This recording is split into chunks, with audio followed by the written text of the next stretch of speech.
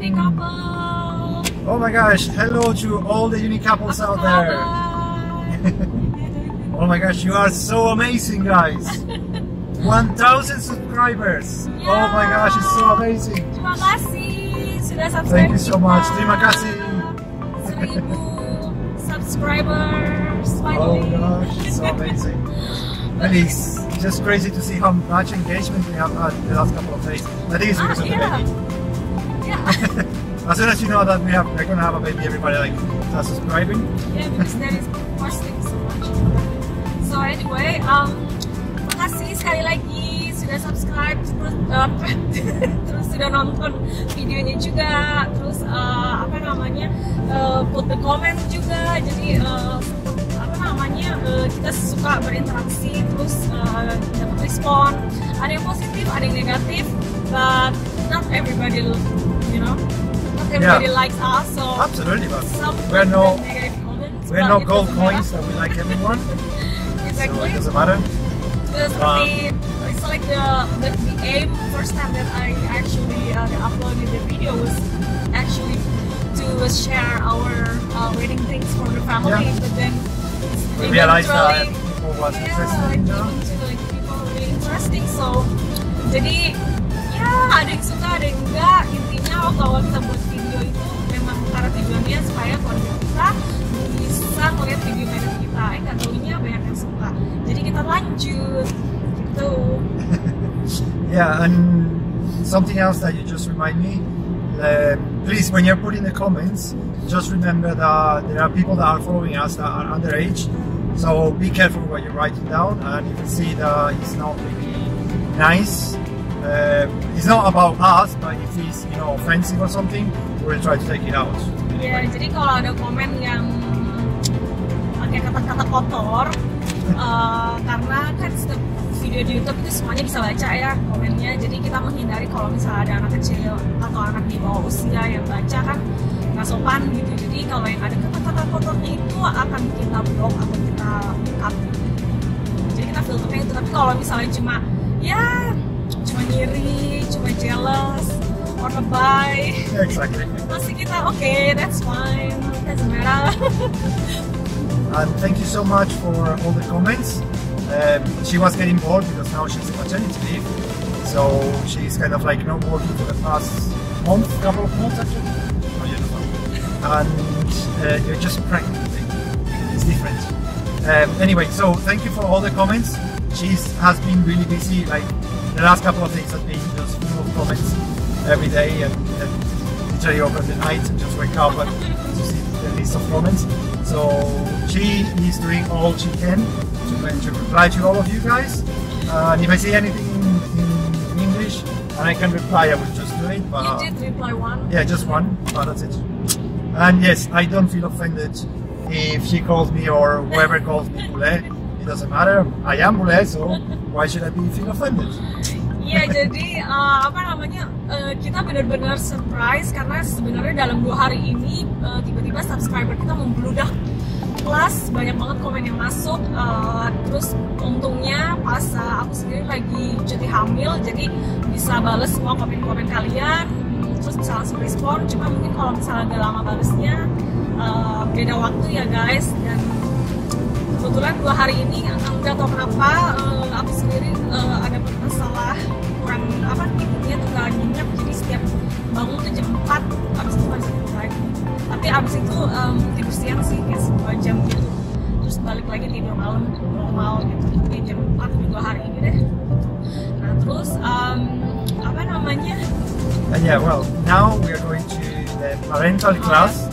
It's called here in Scotland. So basically, it's kind of like teaching us how to be parents, roughly. So we're gonna just see how to prepare for the labor, how to prepare for feeding the baby, change the baby, these kind of things, which to be honest, we need.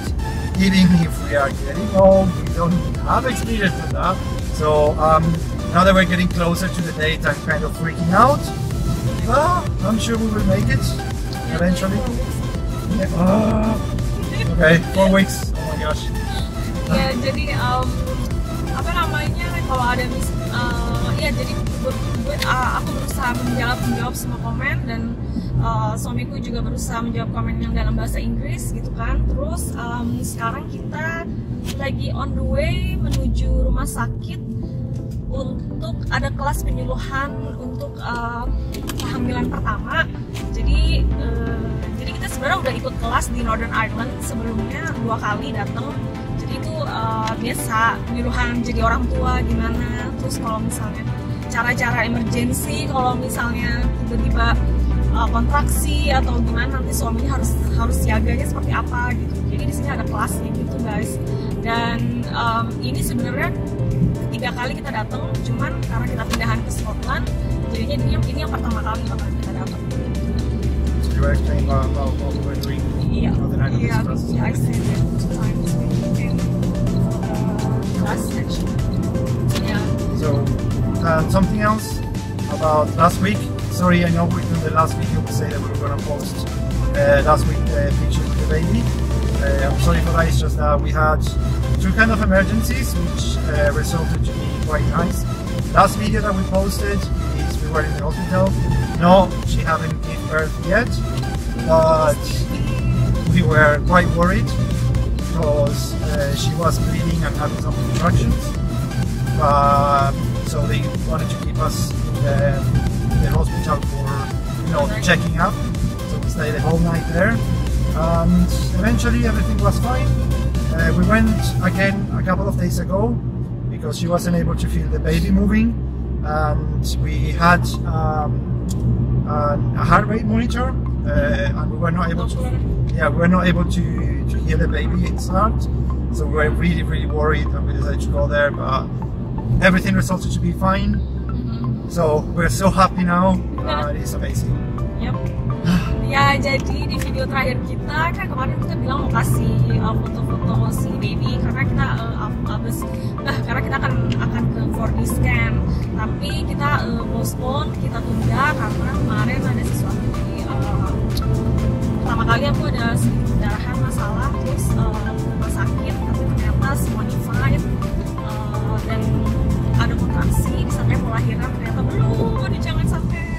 Terus yang kedua kali ke rumah sakit lagi waktu sekitar 2 hari yang lalu, itu karena sekitar 2-3 jam itu aku nggak ngerasain si babynya tuh gerak gitu. Jadi terus kita punya alat di rumah untuk ngecek jantung si baby, dan suamiku yang ngecek ternyata itu di bawah banget kan jantungnya, makanya kita bawa kami terus saya ke rumah sakit.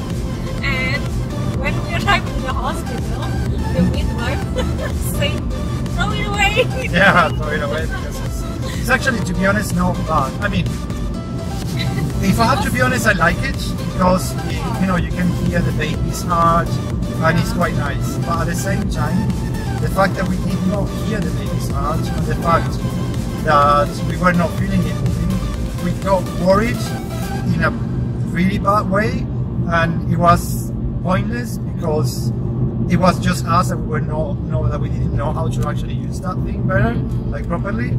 So that's why we didn't feel it. So if you have it at home, just don't get worried if you don't hear the heartbeat of the baby. Just be patient, and as I say, just drink water, drink something fizzy or like sugar or something like that, so that the baby will move usually.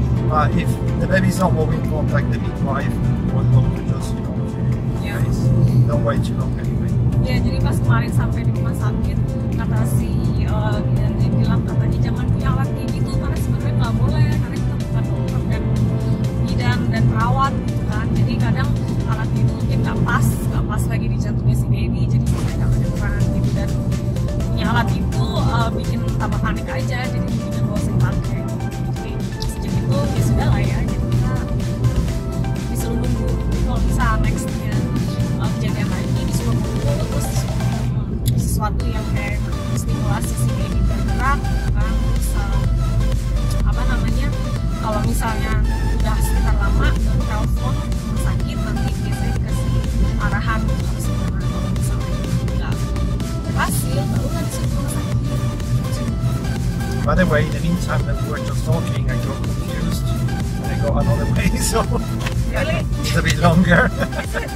Yeah, it's just a bit. But we got lost, and we are still on the way thanks to Google Maps. I thought it's like already. No, yeah, have you ever seen this place? No, Neither do I. So.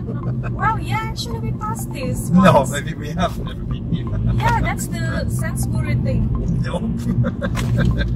No, absolutely not. Kita nyasar gitu guys. We got lost.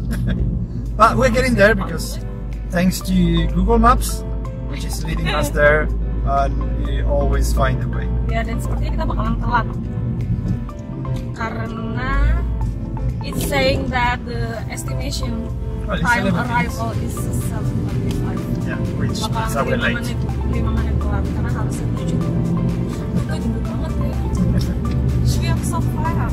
You're not fat, you're pregnant. It's different. Anyway, guys, really thank you so much for your support. Thank you so much for your engagement. Thank you so much for being subscribing. And if you really want to know how the baby looks, subscribe, because soon, how many weeks? 4? No, 6 weeks. 6 weeks, and the baby should be here. So soon you will be able to see him, and see how he looks. And slowly we'll post videos of him, of course, and everything. And at the end of this video, you will see all the pictures that we have from the scan. So we have had 2 scans, 2 4D scans actually. One it was like 20 weeks, the baby, or something like that, and the other one was last week, or last week and a half. So 32 weeks. And you will see all the videos, which is so cute. Ya, jadi jangan lupa ditonton videonya sampai habis karena di akhir nanti kita kasih foto 4D scan kita, lihat si baby. Jadi kita 2 kali ke private clinic buat 4D, buat 4 dimensi. Jadi yang pertama itu waktu usia 18 minggu, yang kedua kemarin 30 minggu. Yang penasaran, tonton sampai habis. Jangan lupa like, comment, and subscribe. Yeah, exactly. Always like, comment, and subscribe. And last thing, we haven't choose yet the name for the baby. We are kind of like there, but if you want to still give some advices, or what would you like, what would you name your son if you had it, just put it in the comments below, and we will of course take it in consideration and see. Yep. Maybe, we never know. Ya, jadi boleh dikasih komen. Kita masih bingung sama nama. Kemarin di video yang sebelumnya udah ada sih yang beberapa ngasih masukan, tapi sekarang harus lebih, nggak harus sih, maksudnya kalau bisa kasih kita ide buat si baby boy. So far kita manggilnya baby boy karena kita belum kasih nama.